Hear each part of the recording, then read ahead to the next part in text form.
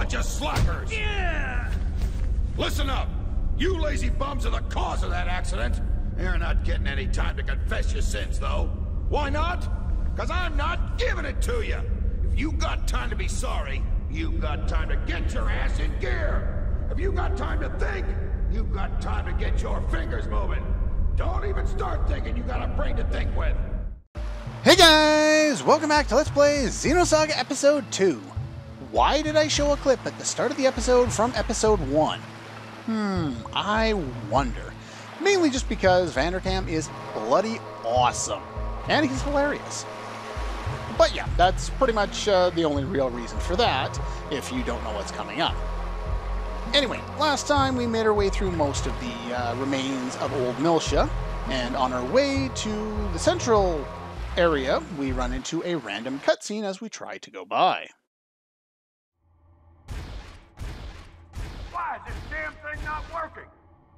And that's why I played the clip. External speakers? Welcome back. We have mobilized all units, but we're all exhausted from training earlier. May I... Line up, maggots! Did you pansies already forget your training? Do you know how bad you made me look? Listen to me! What you think means nothing! What you want means nothing! You do as I say! I am the boot in your buttocks! You! What is your problem? Were you born that dumb or did your drunk mama slap you on the wrong end when you squirted out? Why are you laughing? Do I amuse you? I'm tired of all you panty-waist nitwits! You make me physically ill! Drop and give me $1 million! I will break you! Enemy unit discovered on deck! Stand by! What did you say? Damn it! Found us! That was excellent. All hands, prepare for battle! Target the vector aim! This is not a drill! Show me everything you've got! Yeah, I played the clip so that we could kind of see what, because we haven't seen this character since the start of Episode 1.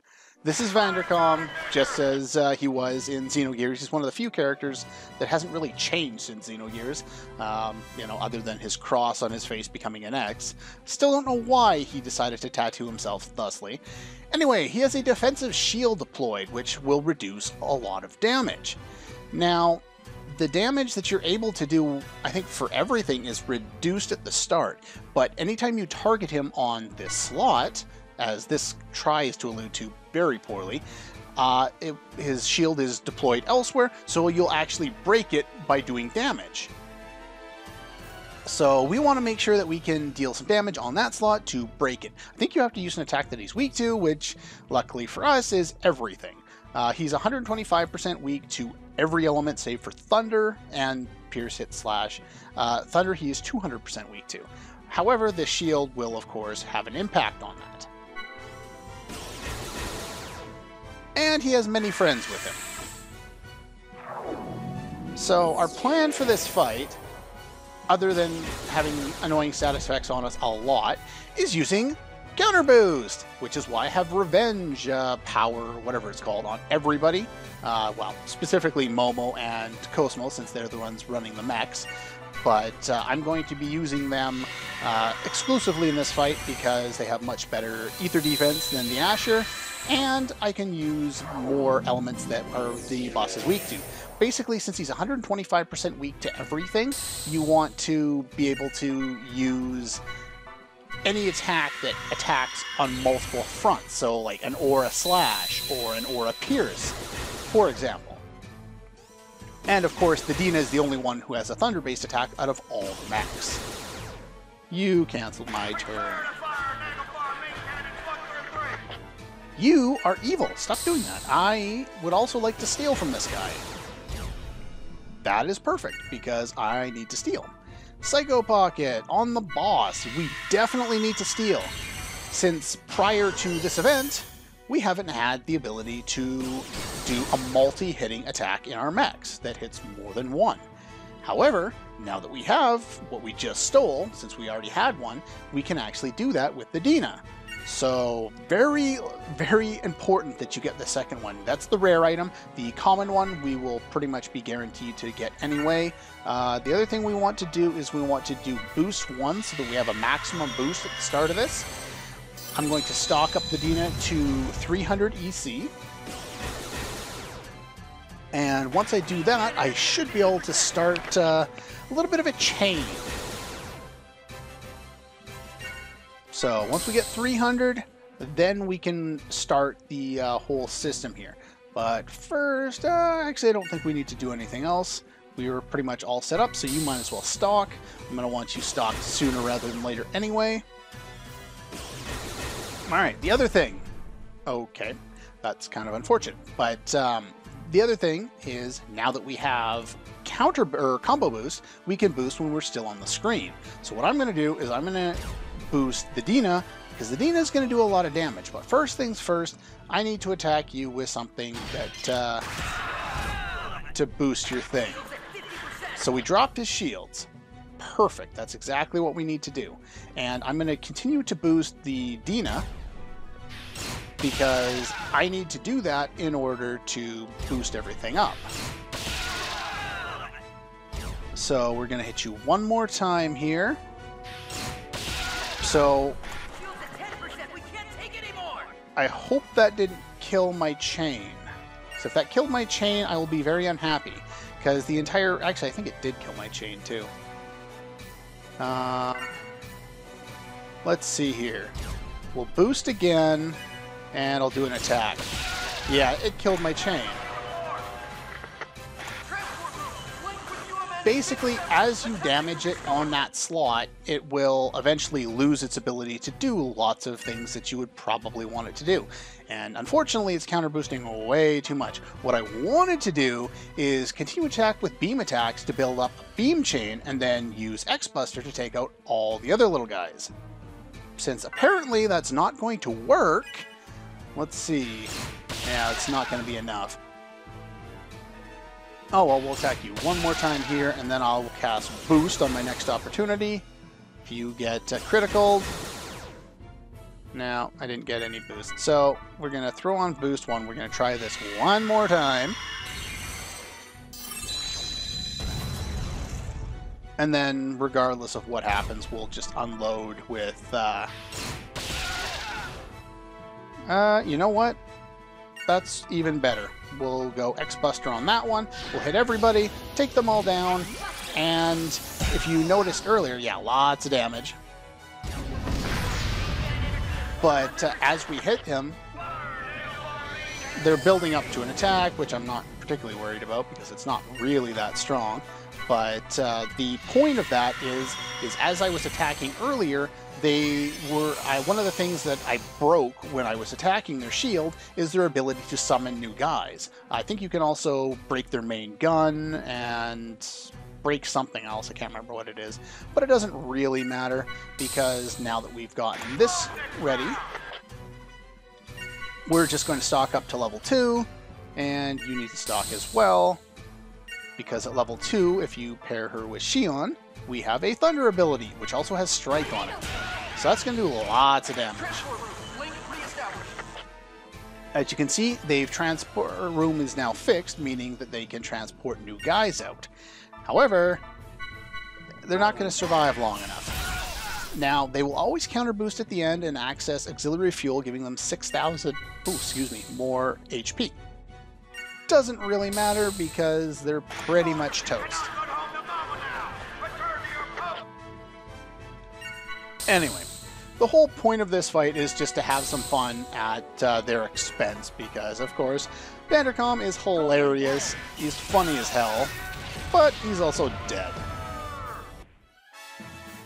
So, anyway, that was fun. We get lots of experience points for that one. I think if you wait long enough, he can blow himself up and you miss out on the experience, but don't do that. Charge Clean is the common drop from the boss. He can resummon more of those guys, and you can kill more of them. You'll get more experience, more drops, but they only drop, I think, junk circuits or scrap iron, so that doesn't matter at all. And we can just kill more enemies if we want to level up. If you try and approach them now, you can't do anything. It just says, let's leave them alone, which is probably a pretty good idea. Anyway, let's roll up this way and head into... Well, they haven't really said where we're going. We're just going to keep heading in this direction. There's a couple of items left to pick up, but first we have a cutscene. Yeah. Did they mention that we're heading to Labyrinthos? Well, we are. But we can't go in there in the ESS, so the door over to the left is where we need to go. But let's blow some stuff up and get a few more items first. Nano Repair A, kind of useless. I think all of these are empty. Oh no, there is a treasure chest, that's right. Can I talk to it, please? Thank you. G status double, which I guess could be useful. I already have one of those, but it'll start to get useful once I learn quick, which is the main reason you would want to use it. So your quick lasts longer. Anyway, let's talk to the ladder, thank you, and we'll head down in here. Now, surprisingly, this is one of the few areas, and it has awesome music, by the way. So we're still sticking to the water theme, but we get awesome music. I love this theme. So much fun. But anyway, this is one of the few dungeons where mainly what would be regarded as some of the worst characters are useful because they have set elements on their weapons already, and unlike these four, they cannot change those. You cannot use sword ethers on these ones because they already have them on there, so they're elemental attacks instead of non-elemental attacks. So Xion is dominant against some of the enemies in here, the mechanical ones, and Chaos and Ziggy are dominant against the other two, but Xion's still pretty good against them as well. So I'm just going to stick with this party since we don't tend to use these characters a lot. Xion we do post-game, but that's just because really broken ability, which is very necessary. But anyway, I'm going to re-equip and set everything up, save, and I will be right back. Okay, we're back. Now, not a whole lot to the setup. It's actually pretty straightforward. Swimsuit, combo boost, revenge power, a rare plus 30 because it doesn't really matter what else you put there. I like it. Same for Ziggy. You have, yours are a little more interesting. I don't have EP half on because Ether Burst is by far one of the best abilities in the game. Doubles your ether attack power, but that only applies to attack power, not healing power. So it's kind of broken. It means it would literally, without EP half, it would cost her double the MP to heal the same amount. So it's kind of broken in that sense. It's kind of bad. So you kind of need EP half on if you're going to use it in a boss fight. But in normal encounters, you don't really need it all that much. So I'm just going to put Revenge Power on instead because Revenge Power is great.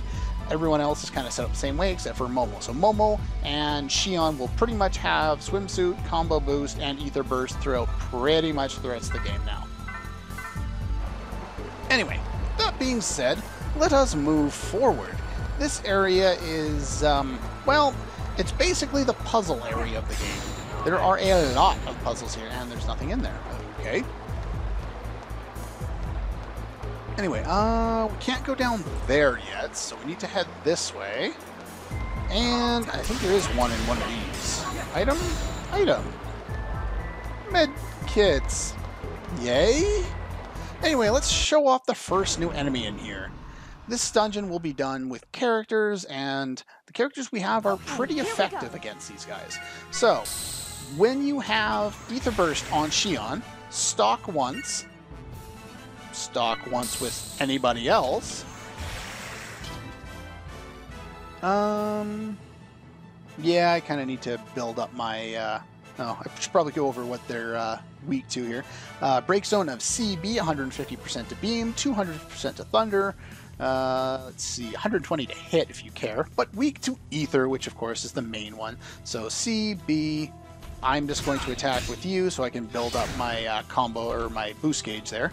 And you only need to really stalk her once, but just because of the way things are working out, let's see here. So, because we can combo... Actually, that's not going to work out for me. Oh, well, whatever. I'm just going to attack you a little bit. I'm kind of screwing around with how I have everything set up at the moment. Okay, so we're going to boost... Might as well boost you. I'm going to stalk with you. And then we're going to boost Xion, even though she's right there. We're going to go C, B, down. Get them on the ground. Attack twice. And you win. They have like 3,500 HP from the start, but they die really quickly to Xion, because Xion with Ether Burst is incredibly good. So we're going to boost you. I might as well unload with you to build up some more combo. And let's see, we'll build you in. Waste yours, even though you're not going to do that much damage. And unload the rest of yours to build up my combo boost gauge, even though I don't need it to kill you. If you're not screwing around like I did trying to get your combo gauge back up from the boss fight, these battles take like a minute to a minute and a half with 2 of those guys. It's really, really fast, really, really easy. It's surprisingly easy considering... Think about how long we've been kind of waiting to get back to Miltia, and we get an area with some reasonably difficult mechs, or a couple of them anyway, and then we get this area with some very, very easy enemies. At least for now. There will be harder ones later on, for sure. But many of them are rehashes, as you can see, revised from, in fact, I think it's the previous dungeon, if I remember correctly. I could be wrong, I can't remember. Anyway, Carnicus. Okay, sure. Again, mech enemies, weak to beam, weak to thunder, 150 to beam, 200 to thunder, and weak to ether. Break zone of CC.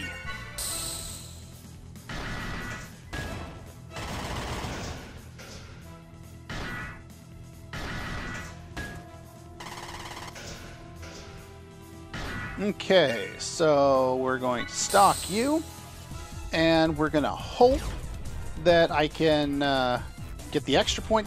Yeah, so having additional break bonuses of up to 25% really, really helps.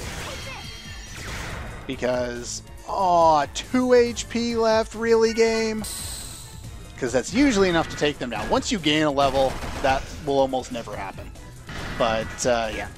So Xion's going to take one more shot at this guy and blow, and he'll fall down. It's kind of unfortunate, but oh well. Alright, so we're going to boost you in there. You can do your thing if you want to. And then boost you in. Your attacks don't matter, I'm just using it to build up on my boost gauge there. And fire a couple of times. And that's all you need. So predictable. Pretty much all the mech fights in this area will go like that. Yeah, see, a minute 44, a lot less screwing around in that one, almost 30 seconds faster. Yeah. Secret key 13. This one, if I recall correctly, is it this one? Yeah, it's limiter up. Increases max HP and EP by 10%. Does not take any benefit from double power to double its effects. Kind of useless in my opinion, because 10% is really not that much, and there are much more valuable things to put on. But it's entirely up to you if you want to use it. Let's blow some more things up. And if you would have came over here earlier, you would have noticed that that was in the way. So I'm going to go back and backtrack around to where we got the last item at the top of the stairs, and I will see you in a moment. Alright, there we go. Just figured I'd take that whole backtracking thing off screen. Could have told you that we'd be right below where we were, but oh well. Yeah, not much of a puzzle yet, but there are a bunch of them in this area. Here's one. This one. If you remember from one of the Anima Relic dungeons in Xenogears, we've already done one of these puzzles. And my answer is written on one of these somewhere or another. Alright, there we go. So you want to go 6. Basically, one side, the left side, will raise it by 6. The other side lowers it by either 5 or 2, depending on which one you press. And you're trying to get the water even so that you can walk around the left side, up the ladder, and then down the stairs. So we want to go 6. Come on. 5. Yeah, it's kind of slow, but oh well. And 2. Come on. There you go. And then we want to go 6. And then 2.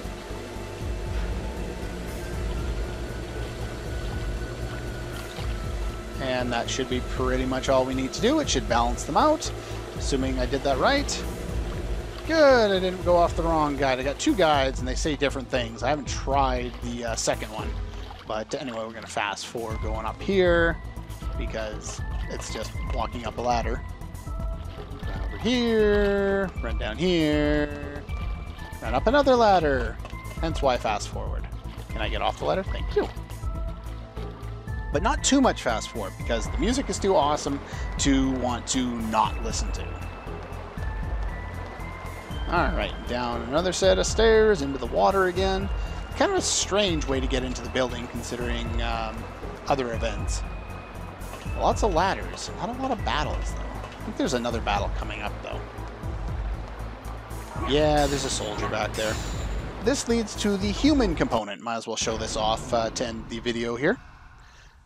The human enemies are kind of like they were in the last area. Real battle is like. We have a lot of P.S.S variations with different break zones, but all pretty close to the same weaknesses. 150 to aura, 150 to fire, 200 to slash. Some of them have, I think, only 150 to slash. It really doesn't matter. They're all weak to basically the same things. So in this one of the other skills that I learned and didn't really talk about is Stock 1. So I'm going to be using Stock 1 with Xion in these fights because she's not as effective, but specifically Ziggy is, since they're weak to slash. Chaos is effective too, specifically to down them. Usually what I have is I have Xion and Chaos take on one of these enemies, and Ziggy can usually handle the other one by himself. Mainly I use it on Ziggy, the Stock 1, to get him set up because he's so much slower than everybody else. But once you get things all set up, like I'm right here, so this is the P2. The P2 variant break zone is BB.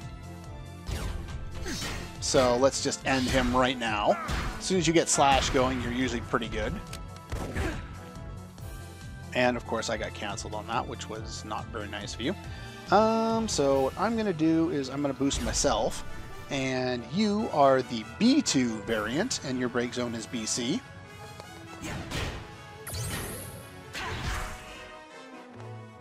And... Sorry. Is that enough to kill you? Oh well. I didn't get any extra points. An end to the fighting. But you can do pretty much however you want. I'm dicking around a lot in these fights, just kind of to show off the new strategies now that we have more skills and combo boost, because combo boost is so good. Just allows you to kill things when you want to instead of waiting. Oh, I forgot there was a cutscene here. I guess we're going to end with a cutscene. That works too. That's odd. That's This more than place somehow odd. feels different than It the feels others. different. There's spider webs everywhere. You're right. It almost looks like there are people still working here recently. That's not what I noticed, but okay. Nanomachines gone out of control. Not spiders. I have heard of Nanomachines. nanomachines making rooms and passageways on their own. I guess that's a nod to the segment address files, but No, it doesn't feel like that. it's alive. This is more like some sort of consciousness is at work here. Scary.